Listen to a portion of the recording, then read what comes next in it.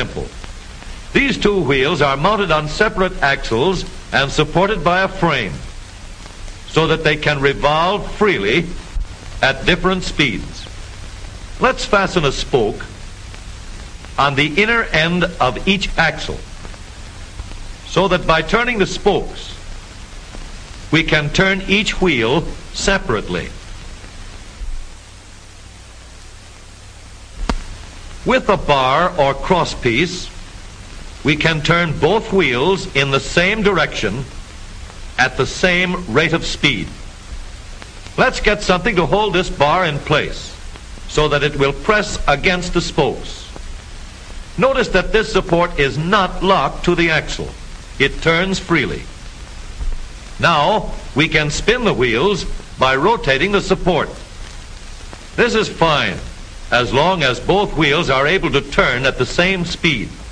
But let's see what happens when we go around the corner.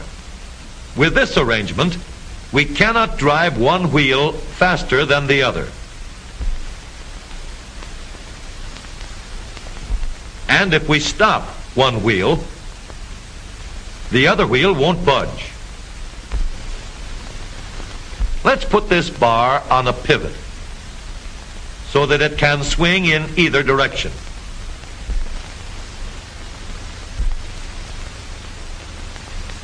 Now, the bar can still turn both wheels at the same speed.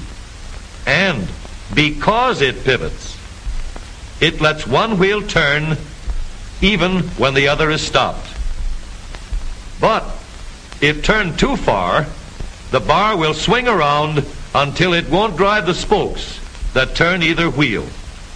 We need another crossbar and more spokes to carry on the job. When we stop one wheel, the crossbars will continue to push the spokes of the free wheel around. As long as both wheels are free to turn, the bars do not swing on their pivot and the wheels move at the same speed. Now we have the working principles of a differential. To adapt the model for use in an automobile, we will have to make a few changes. In order to reduce the jerky action caused by wide spaces between the spokes, we will put in more spokes. Further filling in the spaces between the spokes gives steadier, more continuous action, and changing the shape gives firm, constant contact. Now we can make the gears thicker and stronger, and we have differential gears.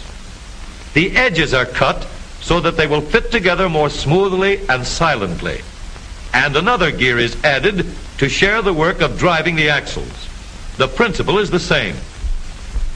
In order to turn the support and drive the wheels, we can fasten a large gear here, connected by a smaller gear to a source of power.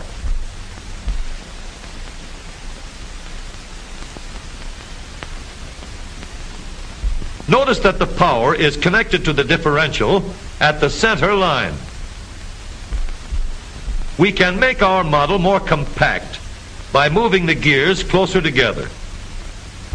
When we put our differential